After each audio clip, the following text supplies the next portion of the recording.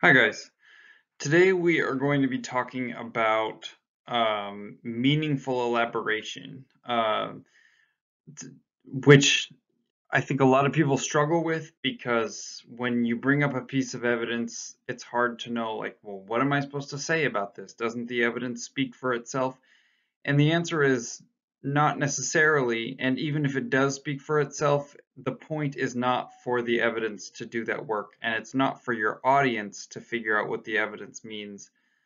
It's for you to explain, this is my thought process. This is what I see in this evidence. And so knowing what to say about evidence is really important to presenting strong arguments, but also just explaining your perspective, even if you don't see yourself as as arguing at that moment.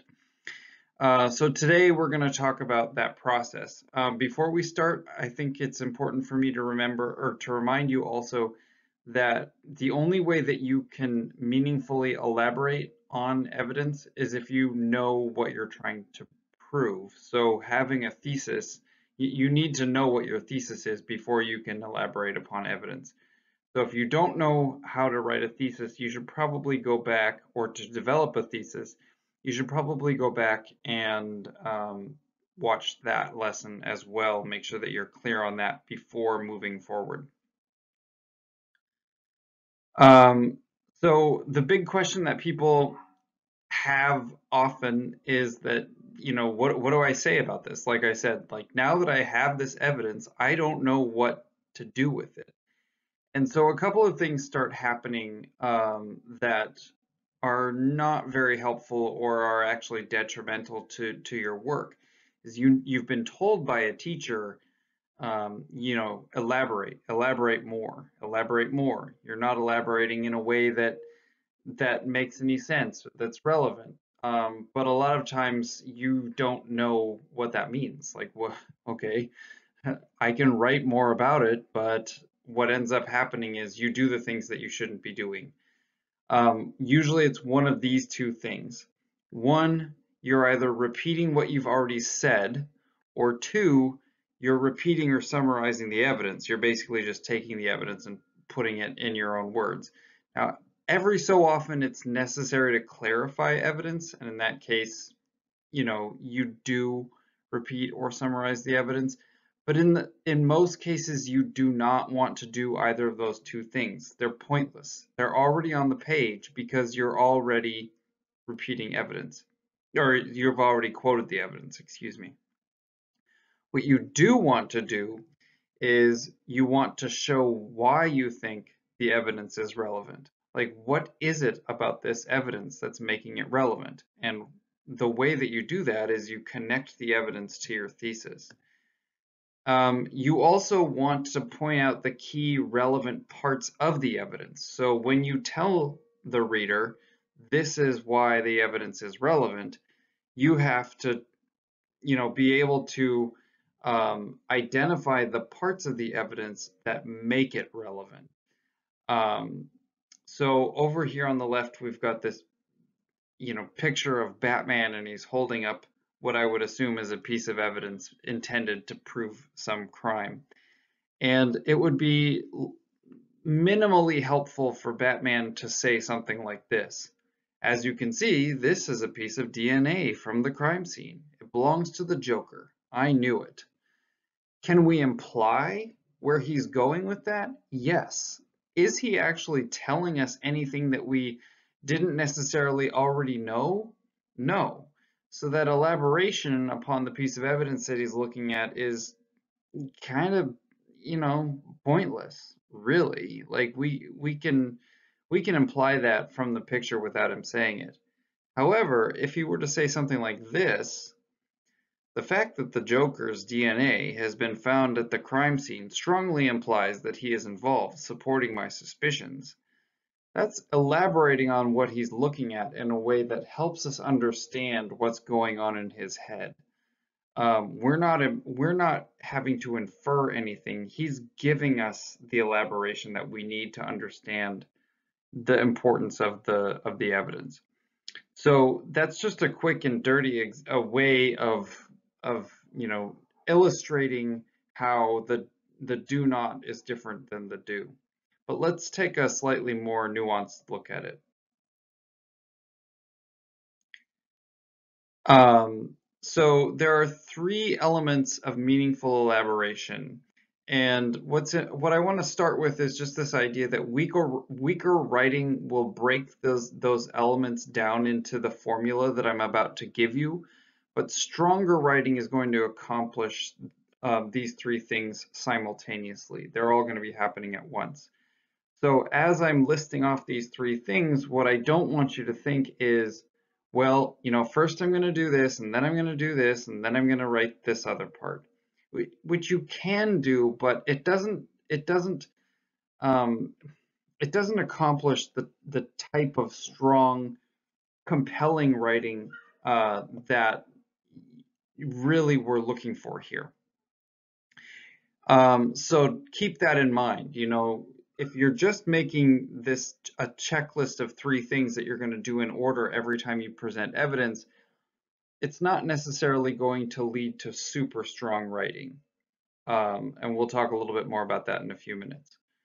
So the first element of meaningful elaboration is providing the context for the evidence. In other words, what are we looking at? Questions that you should be able to answer and may need to include in your writing are sorry, let me back up for just a second. This often happens before the evidence is presented. In other words, it's part of that introductory part of your writing to the evidence. A lot of times, it can be incorporated in part of the transition to your evidence. But questions that you'll want to answer about this include, who said it, what has brought it about, like how has it been created, where did it come from, when was it created, and again, kind of similarly to what I said earlier, how was it created, like under what circumstances was it able to be developed in other cases, in most cases. So a lot of times this requires a little bit of, you have to write this in, but some of this can also be included in a citation, right? Like citations provide a meaningful amount of context as well. So that's the first thing that you need to make sure is included with your evidence, is the context. The second thing that all evidence needs to have is what I call the function. Like, why are we bothering to look at this piece of evidence? So a lot of people will get this confused with the next thing, but I'm going to try to draw differences between it. So I'm going to give you some ideas to think about, ways to write about the function of the evidence. So you tell us what the evidence is doing, like what is actually going on in this quote or in this image or graph or whatever the piece of evidence is, this number, what's going on here, right? Like just on a very kind of cellular level, what is happening in the evidence? Maybe it's a rhetorical device in this case, since this is a class about rhetoric, right? Like, so what rhetorical device is functioning here? Point it out in the evidence, point me to it. Maybe it's supporting a thought that you've already been thinking about or that you've already mentioned. So point out how it's supporting that thought. Maybe it's elaborating on something that you brought up earlier, or it's just providing more information about that thing. Okay, so point out this piece of evidence is, adding more information to this idea, or it's hitting one or more of the rhetorical appeals. Like this piece of evidence is really, going for that pathos, or it's elevating the ethos of so and so, or whatever. Like this is what's actually happening. Point out how that's happening. Most likely it's doing several of these things. And if that's the case, point out all the things that you see it doing importantly. The last thing that you do then is you apply that. Okay, This is the context of the evidence. This is what the evidence is doing. Now you have to tell me how the evidence is relevant. You know, once we understand what it's doing, then why is it important that it's doing that thing in other words, I suppose. So in what ways are the functions of your evidence building support for your own original ideas? That is essentially saying tie it back to your thesis, right? Like, or tie it back to the topic of the paragraph or whatever bigger idea that you're using it to support. Here's how the rhetorical device is helping to prove my thesis is the important way to look at that. In what ways does this piece of evidence interact with other pieces of evidence? You know, this is how this piece of evidence is adding complexity to this other thing that I've already brought up, right? That's another way to apply it. This is how this elaboration on this earlier idea is helping us understand that idea in a more nuanced and contextualized way. And third, in what ways does this evidence build complexity into previous ideas? So it's building upon that idea that I just hit upon, which is, you know, now we understand this idea on a more cellular level.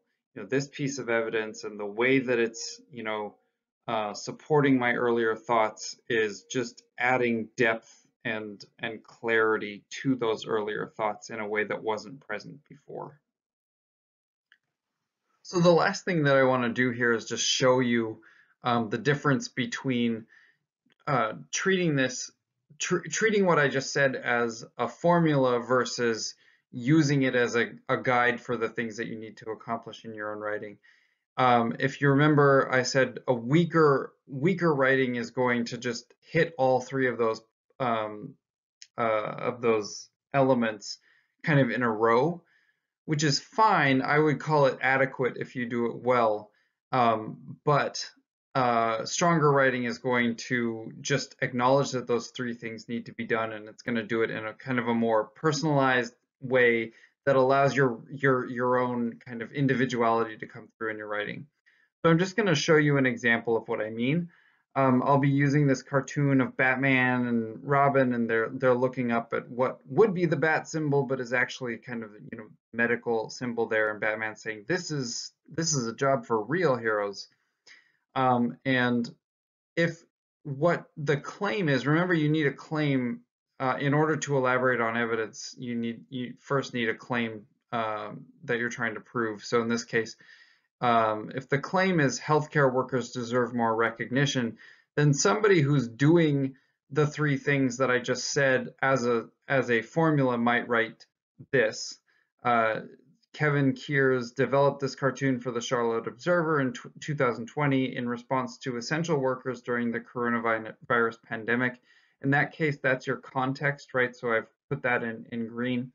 And then that person would then move on to the function. So they talk about it is an example of juxtaposition, heavily contrasting the classic superheroes Batman and Robin with the reality of the everyday grind of healthcare workers who deal with the fallout of the pandemic. The contrast humorously demotes Batman and Robin while elevating the status of real people on the front lines, bringing levity to the serious situation. So that's just an explanation of, you know, what it's doing, right? It's juxtaposing, it's bringing levity, it's, you know, adding that level of humor and things like that. So it's just explaining, you know, what what's going on rhetorically. And then lastly, the application then says this helps to emphasize the importance of healthcare workers in today's world by not only relating to the pop culture obsession with superheroes, but also by recontextualizing our fantasies of heroes within our current reality and casting the spotlight on the unsung heroism of people in the trenches of the pandemic. So it's, you know, tying back to and also expanding upon the claim in that case.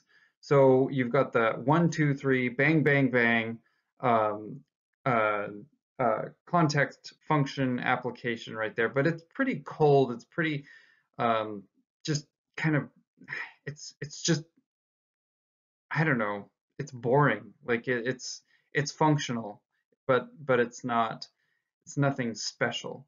What we're looking for is for you to elevate your writing in some other way. So if you can take those three elements and really turn them into, use them to your advantage, it might look something like this. So this is a stronger example.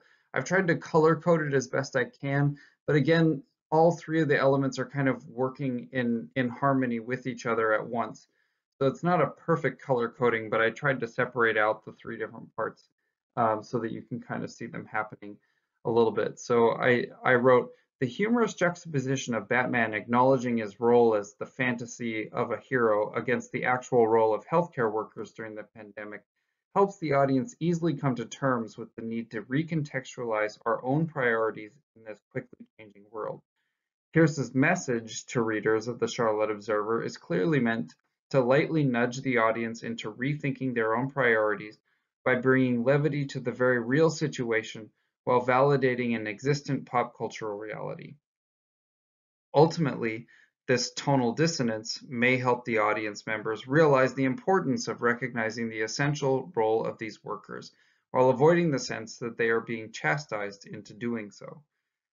So again, I don't know if you could hear it in my voice. I'm not the best person for an example of this, but it was much easier for me to read. It flowed. Ideas kind of play off of each other in this case. It sounds a little bit more human in this case, but it still has all three of those elements, the context, the function, and the application. And it still proves the claim. It's just it doesn't feel as formulaic. It doesn't feel as cold as the previous one. So moving forward, what I'd like to see you doing is not only understanding how to talk about evidence or how to accomplish sorry how to accomplish elaboration, meaningful elaboration, but how to do that in a way that elevates your own writing and brings your own personal touch to that writing.